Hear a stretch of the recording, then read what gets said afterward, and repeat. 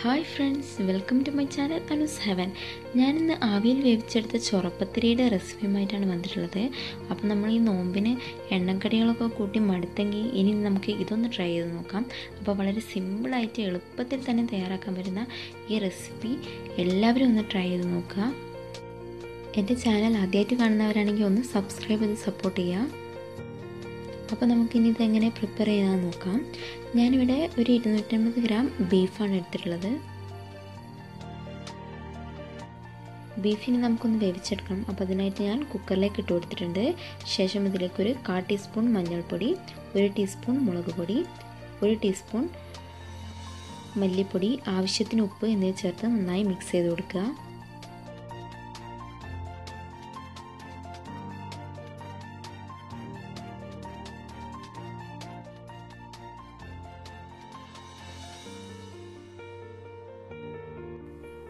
നന്നായി മിക്സ് ചെയ്തെടുത്തിട്ടുണ്ട്. ഇനി ഇതിലേക്കൊരു 1/4 ഗ്ലാസ് വെള്ളം കൂടി ഒഴിച്ച് നമുക്കിത് വേവിച്ചെടുക്കാം.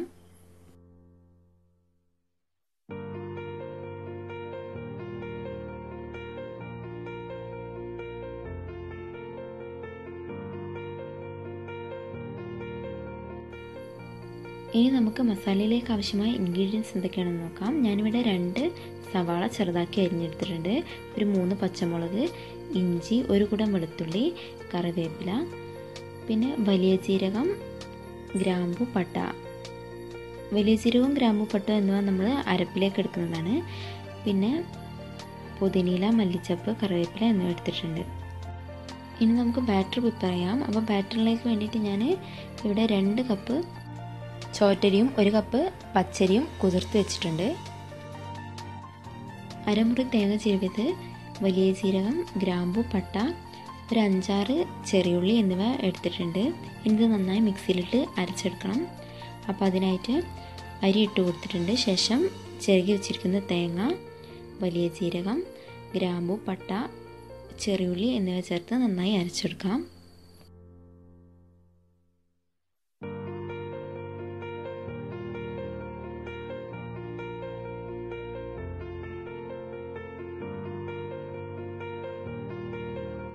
നന്നായി അരച്ചെടുത്തിട്ടുണ്ട്. ഇതിനെ ഒരു പാത്രത്തിലേക്ക് മാറ്റാം.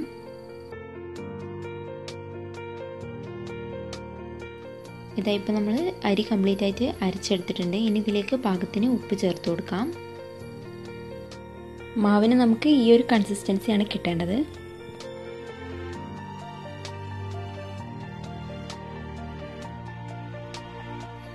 ശേഷം ഇതിലേക്ക് 2 സ്പൂൺ നെയ്യ് കൂടി ആഡ് ചെയ്ത് കൊടുക്കുന്നുണ്ട്.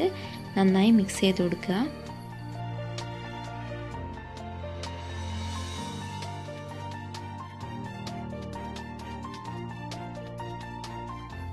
ഇതാപ്പോൾ നമ്മുടെ ബാറ്റർ ഇവിടെ റെഡി ആയിട്ടുണ്ട്. നമ്മുടെ വേവിച്ചെടുത്ത ബീഫ് ഇവിടെ റെഡി ആയിട്ടുണ്ട്. ഇനി നമുക്കൊന്ന് മിക്സിയിലിട്ട് ക്രഷ് ചെയ്തെടുക്കണം. അപ്പോൾ അതിനായിട്ട് ഞാൻ മിക്സിയുടെ ജാറിലേക്ക് ഇട്ട് കൊടുത്തിട്ടുണ്ട്. ഇതാ ക്രഷ് ചെയ്തെടുത്തിട്ടുണ്ട്. ഇനി നമുക്ക് ഇതിലേക്ക് ആവശ്യമായ മസാല പ്രിപ്പയർ ചെയ്യാം. അപ്പോൾ അതിനായിട്ട് ഞാനൊരു ചീനച്ചട്ടി അടുപ്പത്തേക്ക് വെച്ചിട്ടുണ്ട്. ശേഷം അതിലേക്ക് വെളിച്ചെണ്ണ ഒഴിച്ചു കൊടുത്തിട്ടുണ്ട്. വെളിച്ചെണ്ണ ചൂടായി വരുമ്പോൾ അതിലേക്ക് കുറച്ച് മഞ്ഞൾപ്പൊടി ആഡ് ചെയ്ത് കൊടുക്കാം.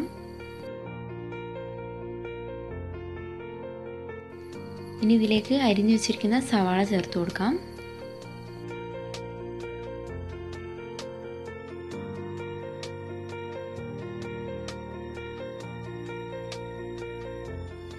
നന്നായി മിക്സ് ചെയ്യുക. ശേഷം നമുക്ക് കുറച്ച് ഉപ്പ് ആഡ് ചെയ്ത് കൊടുക്കാം.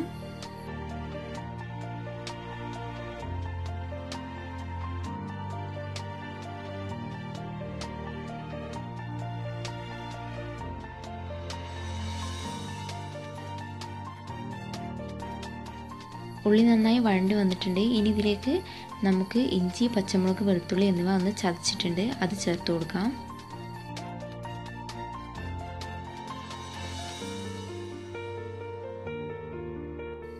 നന്നായി മിക്സ് ചെയ്തതിന് ശേഷം പുതിനയില, മല്ലിച്ചപ്പ്, കറിവേപ്പില എന്നിവ ആഡ് ചെയ്ത് കൊടുക്കാം.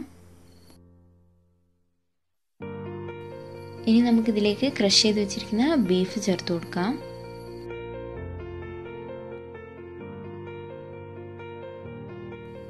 ഇതിലേക്കൊരു 1/4 ടീസ്പൂൺ ഗരം മസാലയും 1/4 ടീസ്പൂൺ ബിരിയാണി മസാലയും 1 ടേബിൾ സ്പൂൺ നെയ്യും ചേർത്ത് കൊടുക്കുന്നുണ്ട്. ഇനി നന്നായി മിക്സ് ചെയ്തെടുക്കുക.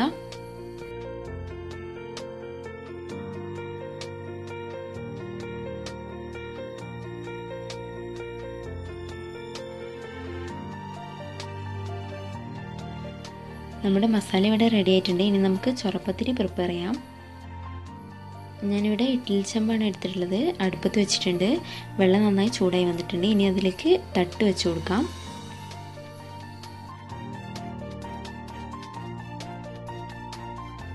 ശേഷം ഇതിന് മുകളിലേക്ക് ഒരു സ്റ്റീൽ പാത്രം വെച്ച് കൊടുക്കുന്നുണ്ട്. ഇതിലാണ് ഇനി നമ്മൾ ചൊറപ്പത്തിരി പ്രിപ്പയർ ചെയ്യുന്നത്. അപ്പോൾ അതിലേക്ക് കുറച്ച് എണ്ണ ഒഴിച്ചു കൊടുക്കുന്നുണ്ട്. ഇനി ഇതിലേക്ക് നമുക്ക് ബാറ്റർ ഒഴിച്ചു കൊടുക്കാം.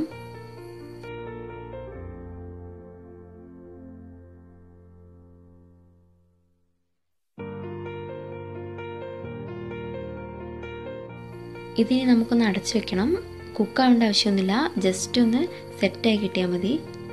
ഇതായിപ്പോൾ സെറ്റായി കിട്ടിയിട്ടുണ്ട്. ഇനി ഇതിൻ്റെ മുകളിലേക്ക് നമുക്ക് മസാല ചേർത്ത് കൊടുക്കാം.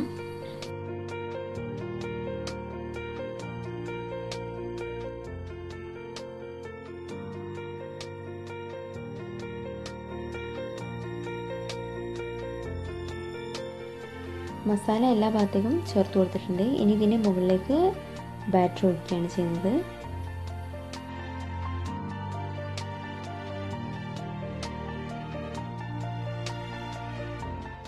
ബാറ്റർ ഒഴിച്ച് കഴിഞ്ഞതിന് ശേഷം നമുക്കിത് മൂടി വയ്ക്കാം.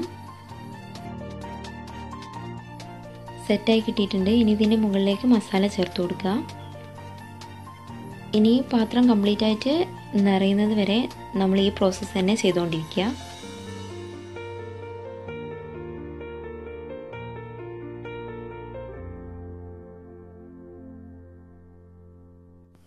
നെക്സ്റ്റ് ബാറ്റർ ഒഴിച്ചു കൊടുക്കുന്നുണ്ട്. ഇനി ഈ പ്രോസസ്സ് തന്നെ കണ്ടിന്യൂസ് ആയിട്ട് ചെയ്തുകൊണ്ടിരിക്കുക.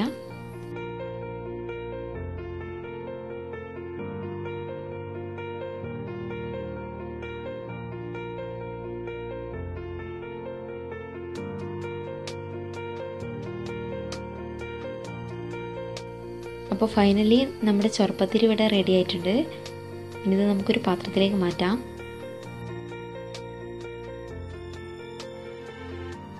ചൂടാറിയതിന് ശേഷം നമുക്ക് കട്ട് ചെയ്തെടുക്കാവുന്നതാണ്.